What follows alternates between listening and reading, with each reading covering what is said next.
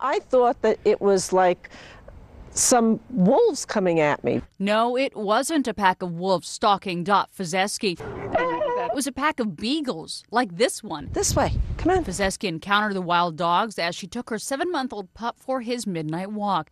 They're usually uneventful, but several weeks ago, that all changed. I could hear him coming towards me because it was a ferocious kind of barking, like 2 or 3 dogs were lurking in the bushes. So I quickly grabbed my dogs and came running back into the house and closed the door. And just as we got in, the dogs jumped at the door. The owner of an animal shelter nearby says it's not news to her. Her shelter is overrun with feral beagles. It's been a huge problem for many years now. Certainly if they're out in a pack and they're starving and they're freezing, they may become more aggressive. Apparently it happens year after year during rabbit hunting season. The beagles that don't find enough rabbits are simply dumped by their owners.